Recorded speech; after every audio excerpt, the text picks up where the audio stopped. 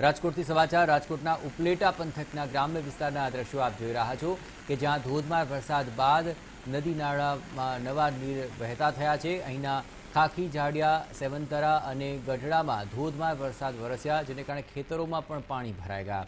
આ ઉપરાંત નદીઓ પણ બે કાંઠે વહેતી થઈ ગઈ છે। ગઢડાથી ભાયાવદર, ખાખી ઝાડિયા અને ઉપલેટા તરફ જવાનો રસ્તો બંધ કરવાની ફરજ પડી છે। ભારે વરસાદને કારણે નદીમાં પુષ્કળ પ્રમાણમાં પાણીની આવક નોંધાઈ છે। ખાસ કરીને ગઢડાના ગામનો જે કોઝવે છે તે પાણીમાં ગરક થઈ ગયો, જેને કારણે વાહન વ્યવહાર પણ ઠપ થયો છે।